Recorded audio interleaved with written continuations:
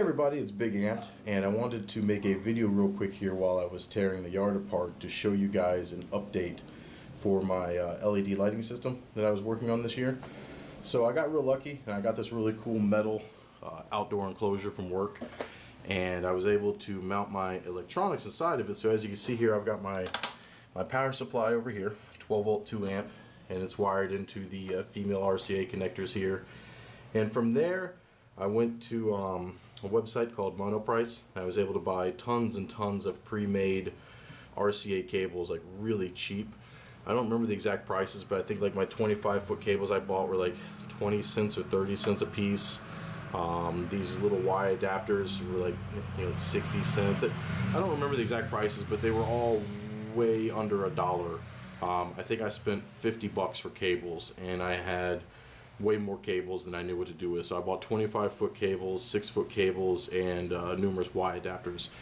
And what I did here to avoid having to solder a ton of female connectors and make a lot of breakout here, I just had the original setup, and then I just put Y adapters on each one of those, and so right away that doubles my capacity. And as you can see, that was even more than I needed anyway. I still didn't even need all of these Y adapters here. And from there I was able to make my runs using the 25-foot cables and stuff out into the yard. And the really cool thing about this system, because it's using these RCA cables, is anywhere I needed an extra outlet, instead of running yet another 25-foot cable, I actually had these little Y splitters out in the field. I don't recommend these. These don't work nearly as good as the actual cable Y adapter. Each one of these has a little prong set up on it for the input, and I had to like bend the prongs to make a really good connection. So I don't recommend these. I ended up pulling most of these back out and putting the Y adapter cables themselves in the field.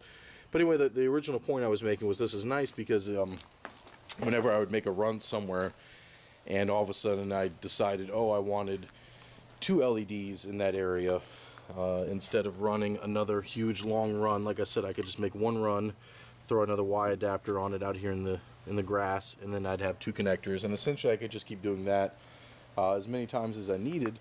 And that's because each one of the LEDs has the resistor soldered directly onto the LED itself, so I don't have to worry about the resistance or anything going out into the field, because I knew each one had its own resistor on it. And so that worked out great.